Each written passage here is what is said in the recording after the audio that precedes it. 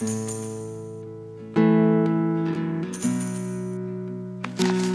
book is everywhere. It chronicles my own journey trying to conceive through a series of essays. A journey that you say a lot of Black women are suffering in silence.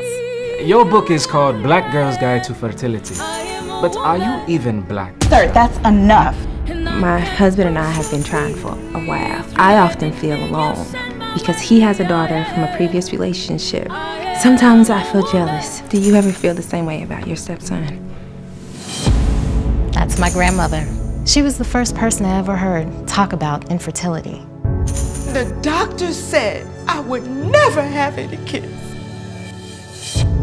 You've never experienced what I'm going through. Until you've had a uterus and no kids, you won't. I want this just as bad as you do.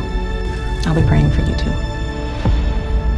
Those are just things Black folks don't talk about. We can't keep masquerading our feelings.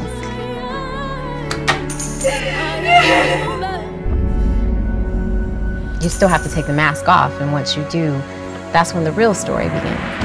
I just want to help Black women who are suffering from infertility. I am a woman.